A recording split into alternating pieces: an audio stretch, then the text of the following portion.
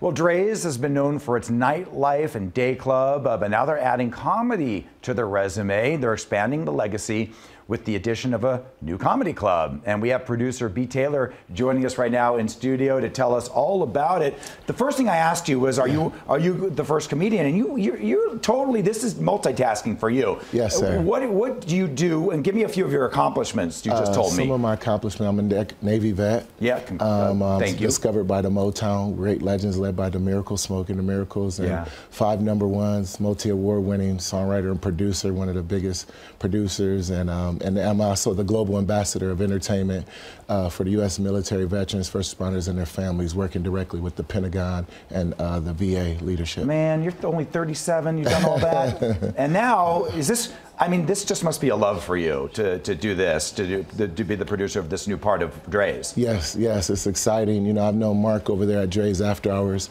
17 years. He's been supporting me in the military, my One Life organization, nonprofit for troops. And he came to me and said, hey, Dustin had this idea about bringing comedy to Drai's After Hours. And I was like, okay, I got the perfect person, my partner Eddie Abrams out of Oakland, California, who was responsible for chocolate sundaes at the Laugh Factory.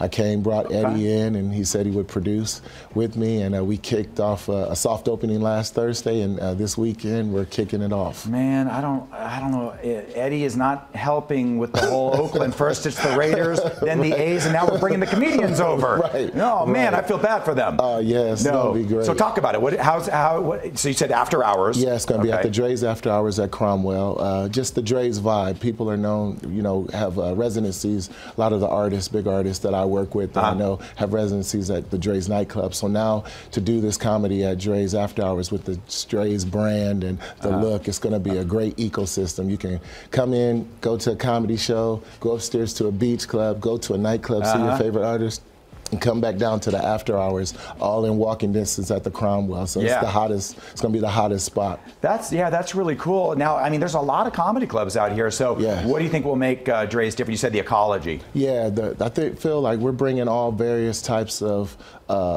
comedians from all over. They want to be here, and plus the nostalgia of Drai's, just the nightclub. It's already there. It's been around After Hours for like 27 years, longest running. So it's already there. We're just going to bring that entertainment vibe, music, the sexiness of what it already has. And you know, I'm always honor military and veterans and first responders before I kick the show off. So it was great that Victor, Drai, Dustin, and Mark believed in me as a veteran and a Navy veteran to represent our heroes, to do something historical with the night group on the strip like this. Okay, when does this start? Is it started already? Nope. Well, we did the soft opening, but it kicks off this Thursday.